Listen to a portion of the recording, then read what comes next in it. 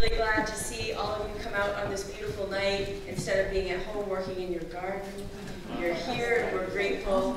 Hardwick really is the place to be, isn't it?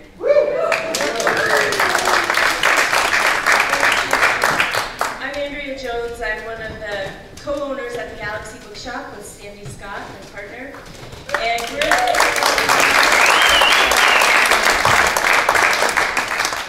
And we're really pleased to be co-sponsoring this event tonight with the Judavine Memorial Library in Hardwick. And if you didn't notice on your way in, or if you came in through the side door, a couple of things. There's a really beautiful playhouse, suitable for children, but also for adults, that you can get a raffle ticket for out front that supports the expansion project of the Judavine Library. And in the entryway, there's a really nice poster that details that expansion project. If you haven't had a chance to check it out, please do. There are refreshments out there by donation, also for the Judavine Library. So if you're feeling a little peckish, have a brownie, a cup of lemonade, leave some cash in the basket for the library. They'd be grateful, we'll be grateful. There are also books for sale. Some of you got some on the way in. They'll be for sale again after the event, and Bill will be signing. And I think that's it. I'm going to turn over to Cindy. So I'll echo Andrea's thanks to all of you for coming out this evening. And I wanted to say we're going to have a really interesting format for the evening. It's going to be kind of a conversation happening up here on stage between Linda Ramsdell and Bill McKibben, and also a young woman named Kai Gilbert, who is a junior at Hazen Union, and she is the president of the school's green team, working towards creating more sustainable programs at the school. And she organized the student walkout for climate change at Hazen on March 15th, and that was in solidarity with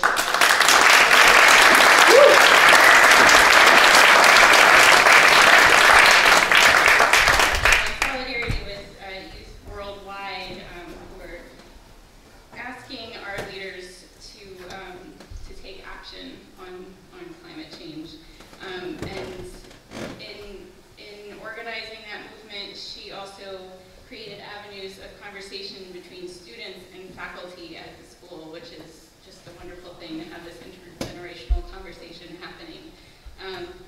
Tonight, we welcome Kai to the stage as a representative of her generation. These are the people who are inheriting our world as we leave it to them, and they are the reason that we need to do better. Thank you, Kai.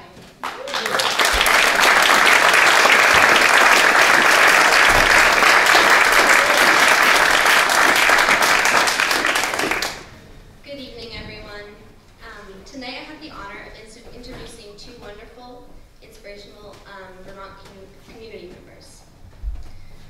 First, I'd like to welcome Linda Ramsdell. She's going to be leading the conversation for tonight.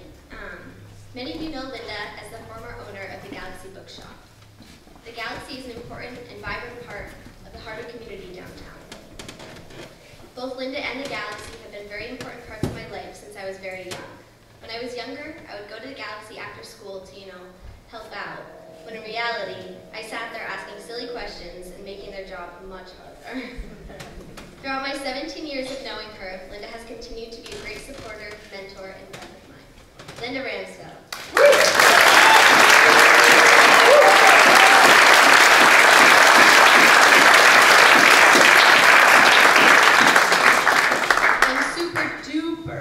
Thrilled to welcome Bill McKibben to our community. Bill is a global leader in the fight against climate crisis, as well as a widely published and important author. Bill's writing has covered a wide variety of topics, but in all of his work, he continues to encourage us to live more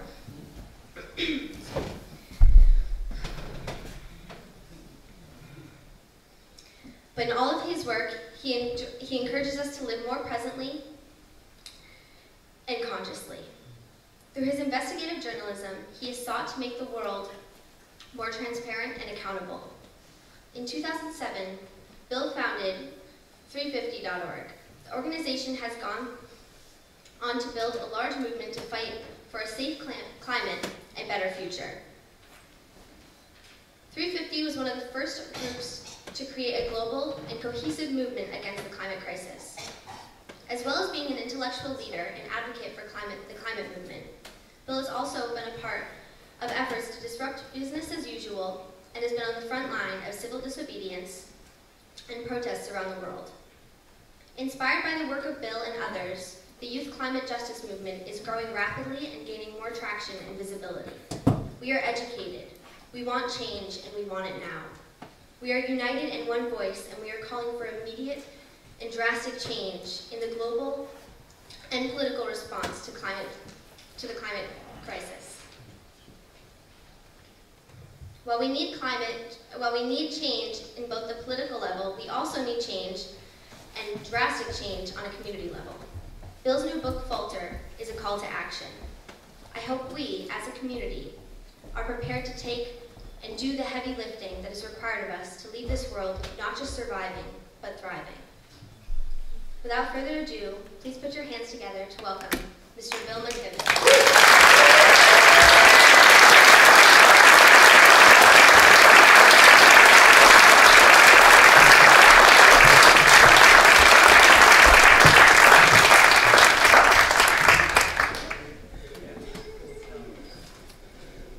Kai, I want to thank you for that amazing introduction. That's exactly why we wanted you to be here tonight.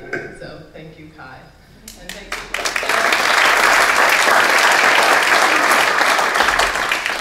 and thank all of you for coming. Hi. Hello. Is everybody comfortable? Is everybody here? Yes, are these all working? Not really. Switch it on. I'm not sure this one is. Switch it on. Oh, there may be a on button. On, off. All right. No, don't turn the button on. That was the key. Yeah. Kai, first of all, just many thanks for that very, very kind introduction, and many thanks for your good work. The most exciting thing of the last year has been watching around the world as young people have started taking the lead, and we'll talk a little bit more about the fact that wonderful as that is to see, it's not actually the entire responsibility of high school juniors to save the planet, and the rest of us are going to have to do some work too to back people up, so we can maybe talk about that. And Linda, what a pleasure to get to see you, old friend, and to and also to know that the galaxy has gone on into good hands and is surviving and thriving.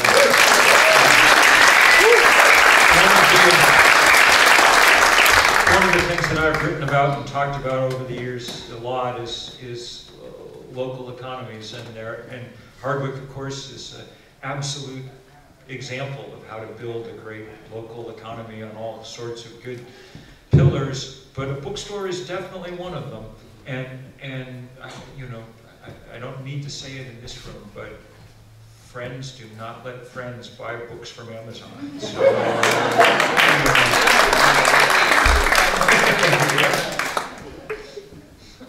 well, speaking of books, let's talk about Falter for a little while. Linda, Yes. move the mic closer to your mouth. Right there? Ooh, okay. So let's talk about the book. Thanks, Gudrun. So Bill, early in this book you say, a writer doesn't owe a reader hope. The only obligation is honesty. And I'll just say you are honest, as far as I can tell. And this is your words again, but I want those who pick up this volume to know that its author lives in a state of engagement, not despair. And later in the book you write, engagement is our only chance. I don't think you ever use the word faith in this book, yet having read it, I feel you have the deepest faith in humans. What is it about us that gives you that faith, keeps you engaged, and able to ward off despair? Just a little question to get us started. well, of course, there are days when despair seems in order, and much of this book, as you know, is hard. I wrote the first book about climate change 30 years ago this year came out. And back then, it was in the nature of a warning. Here's what scientists tell us will happen if we don't change quickly. And then we didn't change quickly or at all. And so everything that scientists told us was going to happen, happened. What do you know? And it happened faster and harder than they said it was going to, because scientists are conservative by nature. So there are days when one has no choice sometimes but to doubt a little bit our ability as a species. But the more closely that I've kind of looked at it and thought about it over the last 3 decades, it's actually become my contention that it's really only a very small number of our species that's caused most of the problem. Much of the book is spent on the 30-year highly successful campaign by the fossil fuel industry to mislead and to lie to us about what was happening. And that campaign has been extraordinarily successful. And only now are we beginning, I mean, it's still pretty successful. The President of the United States believes that climate change is a hoax manufactured by the Chinese, a position odd enough that if you were sitting on a public bus next to someone muttering it, you would change seats, But but for the most part, people are finally beginning to wake up, and it's that waking up that makes me always think that we'll rise finally at the last possible second to the occasion. We've waited too long to stop climate change. That's no longer on the menu. But we may not have waited too long to slow it to the point where it won't cut the knees out from under our civilization. And on a day like today, it's possible to believe a lot. I drove up through Woodbury and Calais, and it was as beautiful as I've ever seen it in Vermont. One of those days when there's not a bit of moisture in the air, and it looks like you can count every needle on the white pines across the lake and so on, and it's hard not to be hopeful and hard not to be hopeful when you meet people like Kai, and there are, as you know now, tens of thousands of you around the country and around the world who are taking up this fight in good order, and so we'll see. The next 5 years will tell the story. That's really, seriously, at this point, about how long we've got to make the sort of fundamental transformative change that will send us in a new direction. Right at the moment, we're not yet doing it. We got, at the end of May every year, we get the peak readout of carbon in the atmosphere from that scientific instrument on the side of Mauna Loa. That's probably the most important scientific instrument in history, a CO2 register that was put up in 1959. And the CO2 levels peak at the end of May, because after that, the vegetation growth in the northern hemisphere sucks up some carbon temporarily. And so the peak at the end of May this year was 414.87 parts per million, 3.5 parts per million higher than it was the year before, which is the second biggest increase ever in history. 415 parts per million, where we are now, is higher than it's been for 10, 15 million years, so higher than it's been since the beginning of primate evolution. We're in a world of hurt, and our hope now is that, as the planet runs a serious fever, that antibodies emerge, and that antibodies are us, and we have the tools now at this point. I mean, the engineers have done their job. They've brought the price of power from the sun and the wind down to the point where it's the cheapest electrons on the planet. If we wanted to make these shits, we probably could. So we'll see. So that's about as provisional dose of hope and optimism as it's, as I'm, willing to offer. But I haven't slowed down or given up in the kind of effort to get something done. And I'll let you know if I do. I'll call and say from now on we can just retire and ski on what snow there is left, and that will be that. But for the moment, we've got to fight.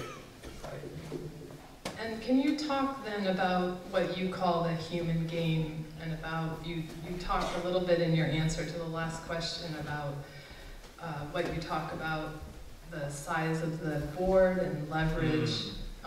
Can you talk about a little bit more about what makes this moment so critical? Sure. And what, having talked about the less savory sides of humanity, what the greater qualities that make us human Absolutely. are that will possibly make it happen. So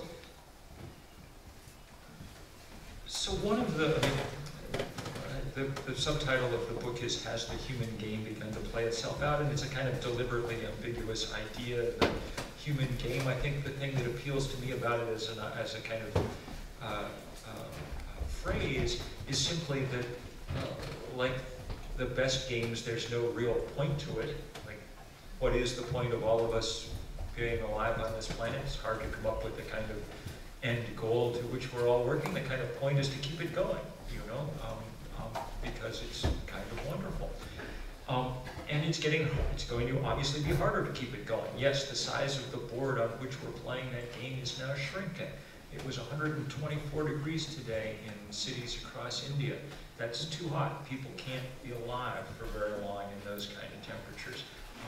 You know, the scientists tell us that by the mid-century, on current trajectories, there'll be a big swath of Asia, the North China Plain into the Persian Gulf, where people really won't be able to successfully live. That's why the UN predicts there'll be 1 billion climate refugees this century. So the size of the board on which we play this game is shrinking. And I alluded to this before, but I mean, the reason that we're in such trouble at the moment, I think, or one of them, is that we had the bad luck of just at the moment when we most needed sort of human solidarity, we instead stumbled into this cul-de-sac of, you know, beginning in the kind of Reagan era of a kind of worship of individualism and the completely, as it turns out, incorrect idea that markets were going to solve all problems by themselves if we just got out of the way. I talk a fair amount in the book, as you know, about Ayn Rand. She sort of becomes the shorthand for that particular crimped and unpleasant view of the world. And what's hopeful to me is I don't think that actually that view comports with human nature. I don't think that's actually who we are. I think human beings were born and evolved for contact with each other and for contact with the natural world. And I think that given another 50 or 100 years, we'll work through a lot of our current, you know, the sort of some of the kind of actually quite recent kind of nonsense about consumer world in which we live and get to someplace more interesting. The only thing that worries me is that we don't have 50 or 100 years, so we have to figure out how to speed up this transition. And you can begin to see it happen. You know, it's good news that the most popular politician in America in the last couple of years has been our Senator, Mr. Sanders, because his entire, the thing that's attractive about him to people is precisely that he stands for that kind of human solidarity. What was his slogan last time around? Not me, us, you know? And happily, now you watch everybody else in the Democratic Party starting to emulate that. You see equally kind of wonderful stand from Senator Warren or from whoever else. And it's appealing to people and catching on. There's a narrow, powerful band of self-interest that's kept us locked in some of the thing, and it's been, as I said before, at just the wrong moment. The 1980s was when scientists were telling us about climate change, was precisely the moment when we could have used a strong, kind of generous solidarity around the country and around the world as we tried to sort of help each other through. And instead, we got just the opposite. We got the president saying, you know, the government is not the solution, the government is the problem. We got Margaret Thatcher saying, there is no such thing as a society, there are only individual men and women. I mean, just a series of exactly the wrong messages. And we will recover from that. The pendulum will swing back the other way politically and socially. The only danger, deep danger, is that climate change is a timed test. So the pendulum could swing back too late, you know, to deal with it. That's why it's so important that Kai and everybody else is now forcing the spring, as it were, pushing us to move faster than we're kind of going to naturally move. I'd like to pick up on that and talk about civil disobedience, and you call civil disobedience a technology of repair. You talked about two technologies of repair, one being solar power and the other being civil disobedience. Being nonviolent movement building, yes. Yeah. So I think those two actually are the great technological achievements, if you want to call them technologies of the 20th century. I mean, you know, I think 200 years from now, people will think of nuclear power as a kind of sideshow, and you know, hopefully we will have gotten through some of our fascination with genetics and sort of the other things that we think of as the great 20th century inventions. The solar panel turns out to be, can I talk about that for a minute first? Yeah, and talk about, besides power, what opportunities there are there. I just want to talk about, one of the happy trips of mine in the last few years has been, and there's been a lot of unhappy trips. You know, I've been off to Greenland and watched it melt, and been at, you know, place after watching people Bangladesh and dying of dengue fever and so on. But I spent some time for the New Yorker in Africa, very remote rural parts of Africa, in recent years, in Ghana, Ivory Coast, then over east into Tanzania, in places where nobody's ever had access to power of any kind. Fossil fuel might as well never have been discovered. It didn't do a lick of good for anybody in these places. And never would. No one's ever going to build the grid out into the rural Ghana. I mean, not in any time frame that matters to anybody. But all of a sudden, the price of the solar panels dropped so sharply, 90% in the last decade, that it's now, all of a sudden, people are leapfrogging straight to, and when you see people getting power for the first time, you realize how much of it we just take for granted. I remember sitting, we were in, I was in Ghana, and you know, it's next to the equator, so it's really hot all the time, like 95 degrees all the time. We're sitting around with the elders of the community, a bunch of old guys, and I was there because they just had installed a new solar microgrid, about 40 panels, and they, you know, run a little bit of wire to all the 60 or 70 huts in the village, and they had power. And so these old guys are sitting there talking with me, and they keep handing me cold bottles of water to drink, and for which I was grateful, because I was, you know, sweat. I'm a good Vermonter, you know. This was too hot for me. But it took me a good 20 minutes of sitting there to realize, in my clueless Western way, why they were so proud to be handing me a cold bottle of water. Until the week before, there had never been anything cold in this village, ever. I mean, the concept of cold more or less hadn't existed. And it sort of struck me that, I mean, what a miracle. For us, solar power is something that replaces something else, so it doesn't really change your life. But the fact that you can point a sheet of plate glass at the sun, and out the back comes cold and light and information and modernity, that's Hogwarts scale magic, you know. And if we appreciated it that way, we might bring ourselves to kind of do what we should be doing, which is devote every resource that we have on this earth to putting this stuff up as fast as ever we can, you know, for people who have power now and for people who don't. So the solar panel is a great invention, and for me, for my money, the other great invention is the nonviolent social movement.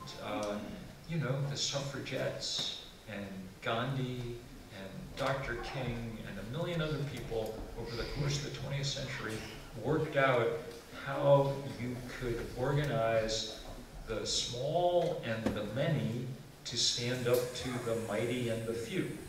And, you know, I mean, Rebel Alliance versus the Death Star, you know, and that's the, whether it's the British Empire or Exxon, you know, the fight is more or less the same. And we don't understand as much as we should about how all that works. There's no sort of West Point equivalent for social movements. You know, there probably should be. But we understand more of it, and the academic literature gets better all the time, and it should be hopeful. One of the things we know now is that it doesn't take 50% of people to win a fight. The literature, there's a woman now at Harvard named Erica Chenoweth who's done the best work on all this. And from hundreds of examples, her theory is that if you can get about 3.5 or 4% of the population really engaged in a fight, that should be enough to win the fight. Because apathy cuts both ways, right? Like, it's hard to get students at school to walk out for a day, right? But the one thing you're not worried about is that the next day there's going to be a bunch of students who are going to walk out in favor of fossil fuels, you know? I mean, it's not going to happen. So that apathy has, in this case, been your ally, you know, as well. So our job's not impossible. It's hard, but not impossible. And we know that it's not impossible because of what's happened other times. We're coming up next spring on the 50th anniversary of Earth Day. There's people in here who remember the first one. 20 million Americans were out in the street on the first Earth Day. That was 1 in 10 of the then American population. And that turned out to be enough. That was probably the biggest day of protest about anything in American history, and it worked. Richard Nixon, who had not an environmental bone in his body, signed the Clean Air Act, the Clean Water Act, the Endangered Species Act, the National Environmental Policy Act, every act that Donald Trump is now trying to gut, okay? That's what Richard Nixon signed because he had no choice. The zeitgeist had changed. You know, now 10% of our population would be 35 million people. That's going to be hard work to get them out. But if we do, we'll probably win. And the next chance, as Kai knows, is coming on September 20th. Greta and Thunberg and her crew, at the end of the last big school climate strike, wrote an open letter saying, time for adults to actually get in on this action too. And I had a little warning this letter was coming, so I authored the kind of response that's been signed by 200 or 300 leaders around the world, pledging that September 20th we'll have an all ages climate strike, and people everywhere will leave their jobs, their retirement communities, or wherever it is, to rally in wherever they are to try and keep building this movement. So we'll see. I mean, as I said, we're the antibodies. That doesn't mean we're going to win. Sometimes you get a fever and the antibodies come out and they're not enough and then you die, you know. So that's another possibility here, you know. But I think we've got a shot. What do you say, Kai? Do you have any questions, comments? Can you hear me? Yeah. Okay. Well, it's something that we've already started discussing at school and with kind of some surrounding schools, also elementary schools that have kids that are excited to be engaged and be educated in something that's going to affect their future, but they're not being taught about. Get closer to the microphone, please. Okay. Better? Yes. Okay. Stay there. Okay, great. Will do. So I'm hoping that we're able to move this away from just being a school thing, like you were saying, and invite the whole Hardwick community out in order to make an even bigger and kind of more community-based walkout, and then hopefully have things like that stick into possibly making something happen more regularly. Absolutely. I mean, and let's say that you own a restaurant or even a bookstore in Hardwick. I mean, Friday, September 20th, we need you to close it for a couple hours and be out, organize, be out. We need everybody out. And what people do will be, what people are calling for will be different in different parts of the country and different parts of the world as we're doing this. People will be rallying about different things. Some places where there are active fights about pipelines or coal mines or things, that's what people will be doing. Some places they'll be building bike paths and whatever else. Some places, I think there's going to be a lot of focus on around the world on finance and on the handful of banks and things that are providing the resources that allow the fossil fuel industry to keep doing what it's doing.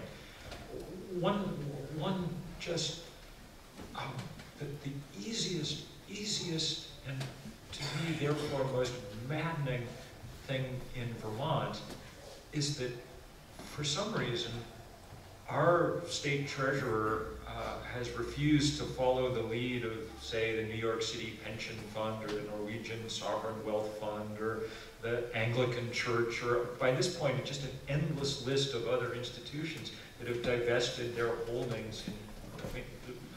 On our behalf, the state holds lots of stock in Exxon and Chevron and everybody else, and that should stop. And y'all are close enough to Montpelier to exert some pressure on that kind of thing. So there's one possible idea. That divestment movement, which people here have helped with, turns out to have been a real success so far. With 6 years in, it's become the biggest anti-corporate campaign in history. We're at $8 trillion worth of endowments and portfolios that have divested in whole or in part from fossil fuel. Shell said last year in its annual report that it had become a material risk to its business. There were interviews a few weeks ago in Politico magazine with the heads of the biggest coal companies in America who essentially said they no longer could raise money for expansion because too many funds had divested from fossil fuel. The Trump administration a few weeks ago put forward a law to make it more difficult for municipalities to divest from fossil fuel and things, but it hasn't passed yet, and people are perfectly capable of doing this, and we should be doing it. Kai, I'm going to ask a question of Kai.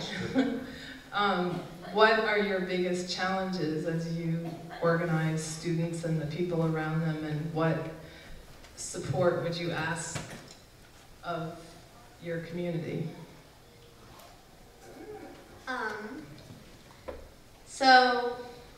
In our most recent walkout, there was a lot of pushback from students.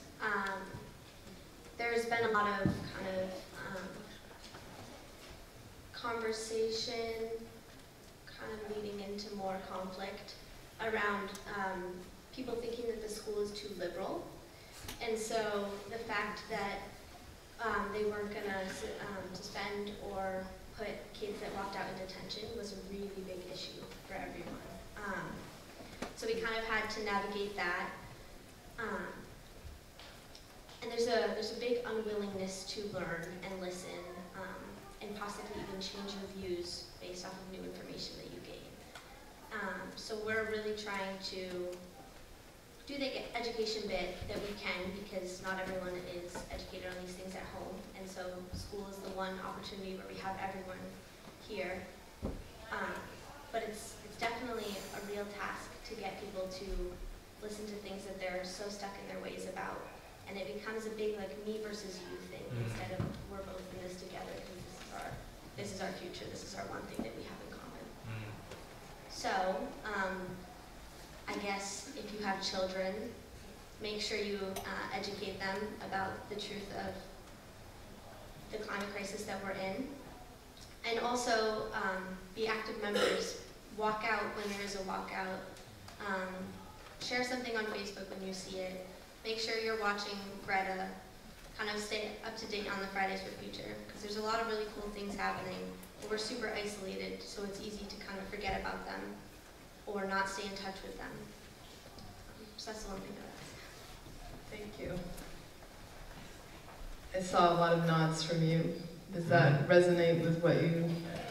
Absolutely. Organizing is hard work because, I mean, it's good work, but hard work because inertia is the most powerful force in the world. You know, left to, if we leave everything to its own devices, change will come at best slowly. And in this case, we need change to come quickly. The fact that climate change is a timed test, first time test that humans have stumbled into, is the most distinctive thing about it. If we don't get the change that we need quickly, then change when it comes won't matter. Look, there's no question that 75 years from now, the planet's going to run on sun and wind, because it's more or less free, and in the long run, that will tell, okay? The problem is that if it takes 75 years to get there, the planet that runs on sun and wind will be a fundamentally broken planet. It won't work anymore. So the job is to make it happen more quickly. And making things happen quickly is always hard. Human institutions and human beings are better set up to deal with gradual change. That's just who we are. Our problem here, and it's one way to kind of always just that I think I sort of try to keep in the back of my mind because it makes it easier for me to think about it. The problem here is different than usual political. The usual political negotiations are between different groups of people, right? And they have different opinions, and so they have to kind of hash them out. And the right way to deal with that is to reach some kind of compromise. I think the minimum wage should be $30 an hour. You think there shouldn't be a minimum wage? Okay, let's call it 15 and we'll come back in 5 years and fight some more. That's fine. That's sort of how progress should work. The problem with climate change is the basic, though there are all these other overlying things, and you know, environmentalists versus industry and Republicans versus Democrats, and the basic negotiation that's underway is human beings and physics. And that's a difficult negotiation. Physics really doesn't care, you know, isn't participating. It's just doing what it's doing. And so our job is to meet it. And that's why having to figure out how to overcome that inertia is so hard. So I'm always extraordinarily grateful to people who are doing that hard work. Organizing just means talking to your neighbors, to your classmates, getting them to, you know, do things, and we'll see. I think we have time for a couple of questions, if you're willing. And we can repeat them if people can't hear them. Yeah. So, do you want to call on people, then? You know you're... Okay, I see you with a white t-shirt. Here? Yeah.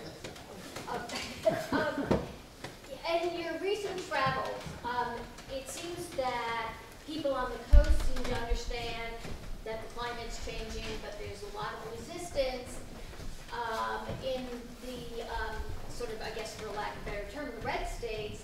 And do you see any of that changing in your recent travels? Yeah. Look, the polling data around climate change is very interesting.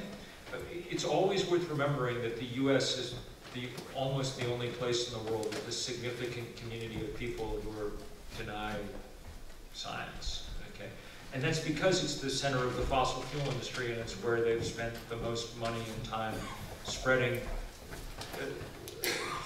this series of lies. I mean, as I say in the book, and I just go through and establish the, just so you have sympathy for why people are the way they are. I mean, we know now from great investigative reporting that the fossil fuel industry knew everything there was to know about climate change in the 1980s.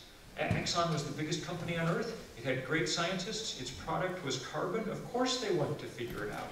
And their scientists told their executives how fast it was going to warm and how much, and their predictions were spot on.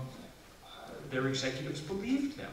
Exxon built every drilling rig that it built from then on to compensate for the rise in sea level they knew was coming. What they didn't do was tell any of the rest of us. They invested billions of dollars with all the fossil fuel industry in setting up this architecture of deceit and denial and disinformation. They constructed a completely phony debate about whether or not global warming was real. A debate that both sides knew the answer to when it started. It's just that one of them was willing to lie in order to preserve its business model. And it turns out to be the most consequential lie in human history because it delayed us for 30 years, okay? Now, that lie has a shelf life because if nothing else, Mother Nature is a powerful educator. And Mother Nature has now been hitting us upside the head repeatedly to explain what's going on. 80% of US counties have had a federally declared disaster in the last 3 years. That explains more than anything else why the polling data now shows that about 70% of Americans understand that climate change is a real problem. And at this point in our history, to get 70% of Americans to agree on anything is a remarkable shift. It's coming faster in blue states than in red states for a variety of reasons, cultural and economic, but it's coming everywhere. When Americans get polled about all kinds of things, it turns out the one thing that Americans like across the board, and the thing that polls the highest, is renewable energy. Wind turbines and solar panels get about 80% approval. 80% of people, Republicans, Democrats, and independents, say we want more of these things and more government support for them. The reasons differ, I think. I mean, I think that there are a certain breed of people who think, if I get a solar panel on my roof, I'll never have to speak to another human being again about anything. I'll be in my own fortress. And there's a lot of other people who think it's like really groovy because we can connect up with everybody in the neighborhood, whatever. These are different impulses, but they lead in more or less the same direction. And it's allowing there to be real progress. So if you go to Iowa, Iowa and Texas are the two biggest wind-producing states in the country now. And this stuff's really popular. Charles Grassley is the senator from Iowa. He's, from my point of view, a troglodyte on almost every issue in the world, but try and take away the producer tax credit for wind, and see who's going to be on your neck, So it's starting to shift, and it's going to shift more. Look at the Midwest right now. We've come through the 12 wettest months in American history. I don't need to tell Vermonters that, but that's because when you warm the atmosphere, it holds more water vapor than cold. So you get both more evaporation and drought in dry areas and more downpour and deluge in wet areas. We've had some rain, but in the Midwest, they've had biblical rain. I mean, the Mississippi has been in flood stage since early January, the longest flood on the Mississippi in history. There are hundreds of thousands of people sitting around their kitchen tables right now trying to figure out whether they're going to be able to plant a crop this year, whether they can get a tractor into the soil, whether they should just cut their losses and try to collect crop insurance this year. And so that change will come, whether it'll come fast enough is hard. Again, remember, don't be too harsh on people because they're dealing with a world where we've, the oil and gas industry has, the Koch brothers, who are biggest oil and gas barons, purchased one of our two political parties. The ability to kind of warp and distort reality is very, very real. And it takes a while for reality to reassert itself. So that's the best I got. Sir? Yes. The wealth factor, non-W-2 income, retirement, inheritance, the Democratic Party has certainly been painted by that in regards to this issue. Would you comment on that? I'm missing that a little bit. Well, What's the? in terms of money, in terms of the, where are we getting our income from? A lot of it is not from W-2, it's from other sources. Well, much of it's based on the markets and whatnot. And sure. I'm not sure that means, look, I mean, so I think one of the myths about environmentalism in general is that it's the sort of work of that affluent white people are who are environmentalists, but that just turns out not to be, for the most part, true. The groups in the United States that are by far the most concerned about climate change are African Americans and Latino Americans. That's where the level of polling data is through the roof, and it's because they have to deal with the consequences much more directly than the rest of us. On the largest scale, I mean, name the problem.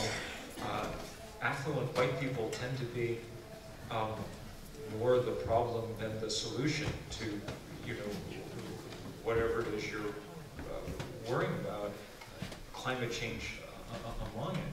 So I do think that one of the best parts of this Green New Deal legislation that Alexandria Ocasio-Cortez and others have put forward is that it takes seriously the fact that this is going to be a difficult transition, and for working people in particular. And that's why this federal jobs guarantee is so important. That's a part of it. I mean, it says straight up, you want a job helping in the transition to renewable energy, you got it, and at the prevailing wage, and we'll make sure.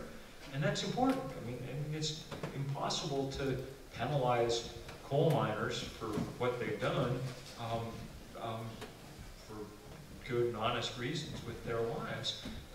The good news is there's almost none of them left. The coal fields have been so automated that we're now at about 50,000 people mining coal in America.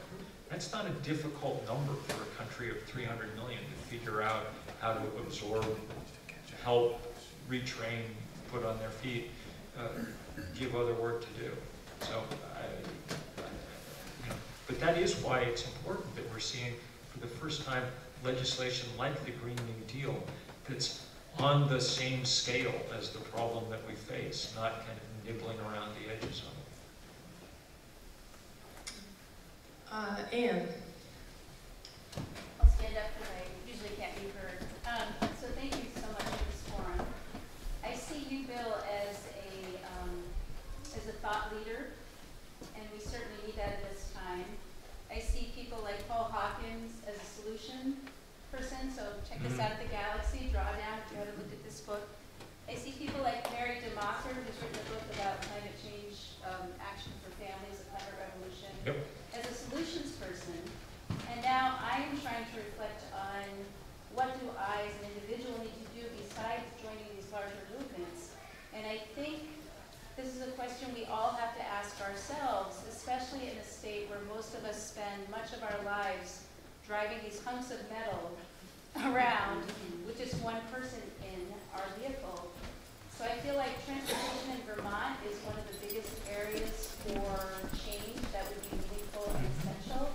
I'm wondering if you know of any rural areas, because neither of the books that I cited really address this, but rural areas that have developed some kind of online ride board for carpooling or some other modern ways that we can connect with each other's ride boards. So these are good, it's a very good question. And it is Vermont's great contribution to climate change at this point. I mean, we've done some good work in this state. Most of it started a long time ago. Sometimes I think that Vermont's green cred really rests on stuff that was done in the Madeline McKibben administration, and we've been kind of coasting since, as the most recent session of the legislature would remind us. So we've done good things like Efficiency Vermont that's really been useful in helping change the way that we use energy and things, especially industrial. But transportation is our great bugaboo because of the way that, I mean, it's the most rural state in the union, and a collection of villages, so it's hard. But there are places that are doing pretty interesting things with rural transit. Addison County, where I live, actually has a good transit network through Addison County. I live up in Ripton, which is at the high end of the county, altitude-wise, and 6 or 8 times a day the bus trundles by on the way up, not only to the Snow Bowl, the ski area, but it goes all the way to the top of Middlebury Gap before it turns around, and there's always a hiker or two coming off the long trail or going the other way. But of course, most of the bus routes are down in the valley, and people getting back and forth from Middlebury to Virgins to wherever they're going. So it can be done. We obviously need train service again in a serious way. I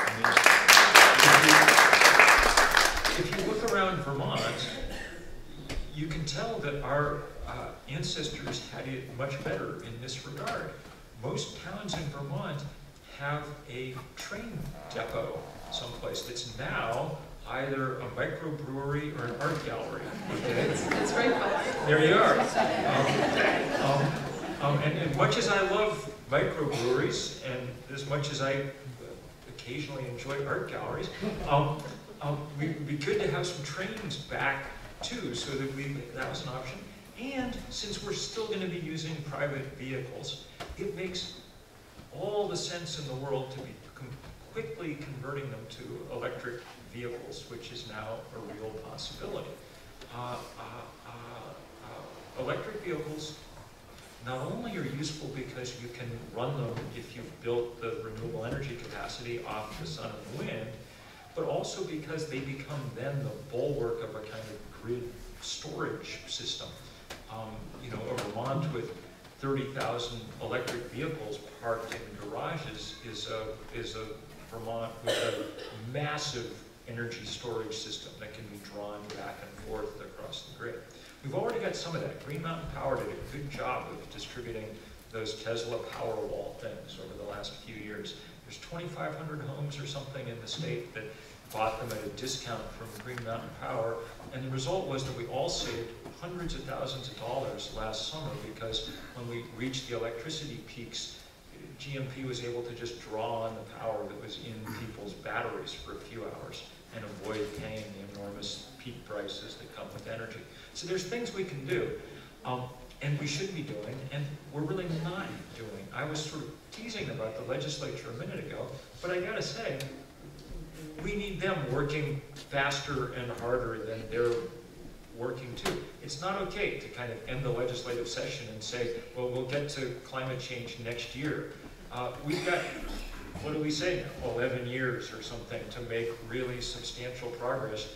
Just crossing one of them off because you couldn't, get whatever it was out of committee, or get the progressives and the Democrats to agree on what, it's not okay anymore. We actually really need to concentrate on some of this stuff and get it done. So there really is work around transportation that we could be doing, I think, quite quickly. And it's fun to watch the parts of the world where it's happening. I would just say, people sometimes think, oh, there's no use doing anything in this country because China and India are doing this work. There was a story the other day, there's 300 electric buses now in the United States. There are 395,000 electric buses in China. Okay? That's who's going to own the future as we're going this way. I'm going to bring us to a close and invite anybody who has questions and wants to chat further with Bill to do so when he's signing books in the lobby. I have just a few closing remarks.